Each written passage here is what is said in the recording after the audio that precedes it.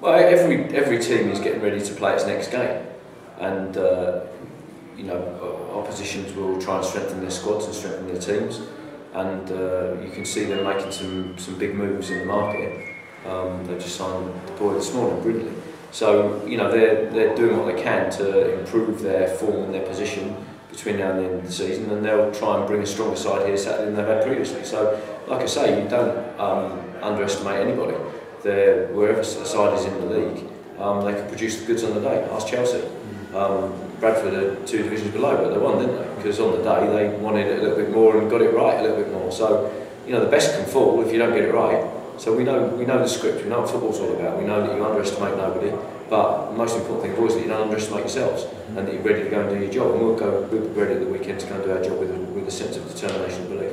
You've gone 4 months now, unbeaten in the league at home. You know, you've played the top 3 or 4 sides at home, so that they've gone. I know you've got some tricky ones to come. Are you looking beyond that? Can you go the whole season without losing at home? Well, I haven't looked and I haven't thought about it, but it's possible, isn't it? It's not like everyone keeps making a big deal. We are good at home, but we need to be on our game every week, because if we're not, we'll get turned over. You know what I mean? So it's no different from this Saturday. If we're not at our game, Oxford will come and beat us. We have to be on our game, and if we are, we'll win the 3 points. But like you're saying, asking me if we can go unbeaten to the end of the season, why not?